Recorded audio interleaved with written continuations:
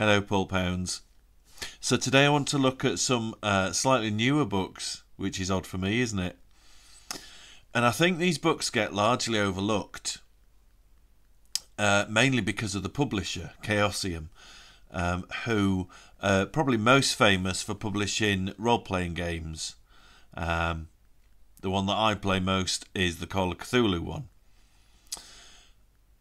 And I've only really found these books in role-playing game and board game shops, on the shelf next to the rule books and expansions for Call of Cthulhu.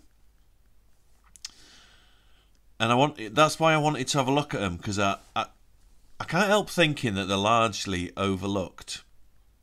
So aside from role-playing games, Chaosium started in the 90s publishing a really top-notch range of Call of Cthulhu inspired fiction. Now, I'm well aware that old Lovecraft is a bit of a controversial figure nowadays, and I don't really want to get into that. My channel is about chatting about books and having a cup of tea and listening to a story. There are other channels that are eager to discuss the ins and outs of his the associated controversy around H.P. Lovecraft. I just wanted to put that out there. I don't want to be arguing with people. It's not my style. So the books themselves are a really nice quality Format C type paperback, so bigger than the mass market ones.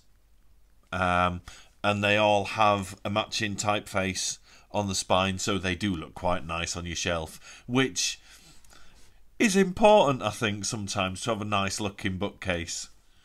So there's certain different styles of anthologies that they published.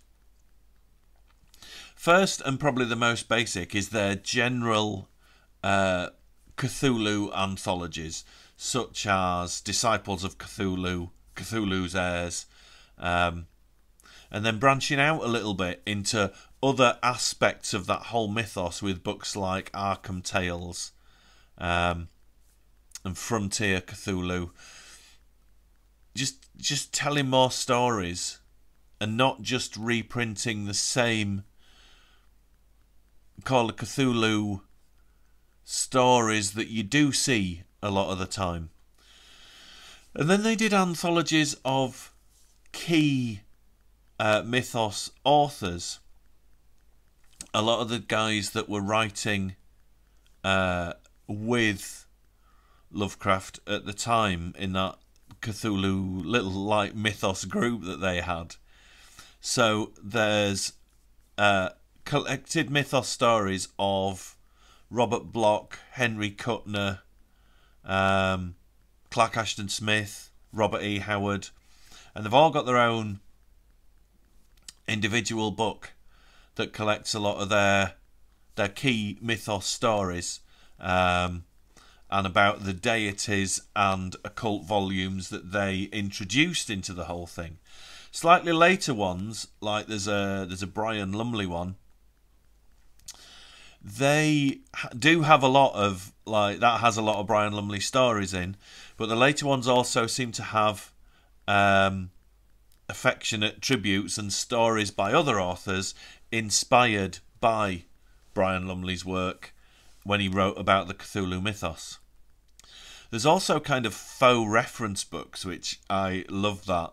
The Necronomicon, which is a collection of fictional stories about the Necronomicon and also fictional articles about the Necronomicon. I mean, Lovecraft wrote a short article, The History of the Necronomicon, and it's just people expanding on that. There's also ones like the Encyclopedia Cthulhiana, which, oddly enough, I went mad to get and ordered from America in the 90s and paid the import duties, and I've hardly ever read it. Apologies to Daniel Harms that wrote it. It's an amazing book, but it's one of those that just sits on your shelf a little bit because it's not something you sit and read, it's something that you refer to. But I think some of the best anthologies that they did were the cycle anthologies. So like the Innsmouth cycle, the Dunwich cycle, the Cthulhu cycle. And what these anthologies are, they're so cleverly edited. So for example, the Innsmouth cycle, which is one of my favourites. I love the whole Innsmouth thing. So it starts off, I mean, they're gorgeous, gorgeous books. Really, really well produced, neat, tidy, clean, plain looking books. Quite stylish. So with the Innsmouth cycle, there's always a little introduction by someone. But it kicks off with Lord Dunsany stories and Robert Chambers, and even Fishhead by Erwin S. Cobb that Lovecraft refers to in Supernatural Horror in Literature, which is also a brilliant book. That's one I could never be without, because you look through that and you find all these turn of the century 10s, 20s, 1930s gems that maybe don't get reprinted that much. If you're interested in weird fiction from that period, it's a bit dry and it's a bit of a plod, but you will get loads of new stuff that you just want to find and read. Obviously, it's got The Shadow over Innsmouth in by H.P. Lovecraft, and then it goes into newer pieces, stories from really interesting sources. So like from fanzines from the 70s and 80s, and then new stories from authors in the 90s. A lot of these were published in the 90s, and they are still in print, and they are still available as paperbacks and ebooks if you fancy getting them as ebooks. And the cycle ones just make a really compact and incisive overview of one particular aspect of the Cthulhu mythos. We're locked down again in the UK. We've been locked down for nearly a year, pretty much. So I've been plodding my way through reading these, and I'd forgotten how wonderful they are. And one thing I think that makes them wonderful is that they're not necessarily coming from a book anthologist's point of view. Now, there's some really good Cthulhu mythos anthologies, such as Tales of the Cthulhu Mythos.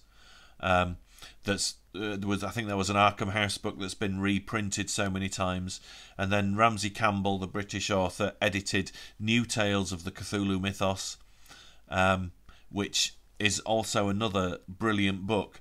There's ones like Children of Cthulhu and the series Black Wings of Cthulhu. They're absolutely great. But I just love getting this little overview that's edited and compiled from a role player's perspective rather than someone editing an anthology who maybe is a writer. I think it gives a slightly different take on the purpose of an anthology. And because they were sold next to the role-playing game books and the supplements that came out in game shops, I think it's largely role players that picked these up and utilised the ideas within them and incorporated those into their own games and adventures. They also, incidentally, I've always got to get Arthur Machen in there because I bloody love him.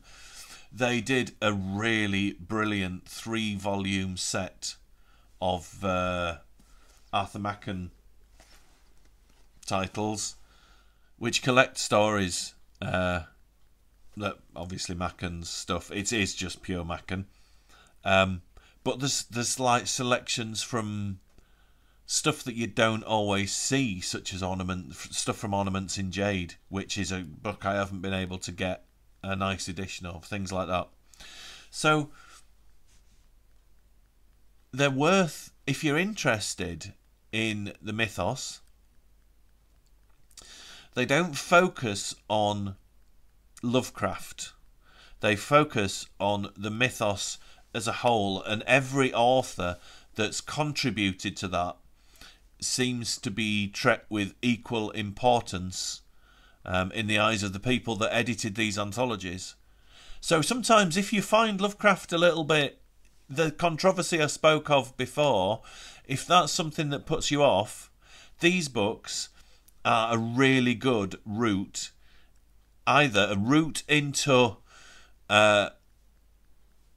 good Cthulhu mythos stories, or if you're already a fan but you haven't read these, there's a lot of interesting stories and ideas contained within them. Like I said, they are still available. They're not super expensive. They keep getting reprinted, thankfully, and they're also available as ebooks. If you go on the Chaosium website, it's Chaos, I-U-M, Chaosium. If you go on the Chaosium website, you'll be able to get ones from there. Although that's American, so for British buyers, they are on Amazon. You can have a good hunt round on Amazon and find some. Some go a bit more expensive for some reason. The Encyclopedia Cthulhiana by Daniel Harm's one, that does get a bit pricey. And there's a brilliant one of Ramsey Campbell's mythos stories called Made in Goatswood, which is British mythos. I love it. Haunted woods, but they're haunted with mythos monsters. That's what you need. So, thank you for watching, guys, and I will see you good folks in the next video.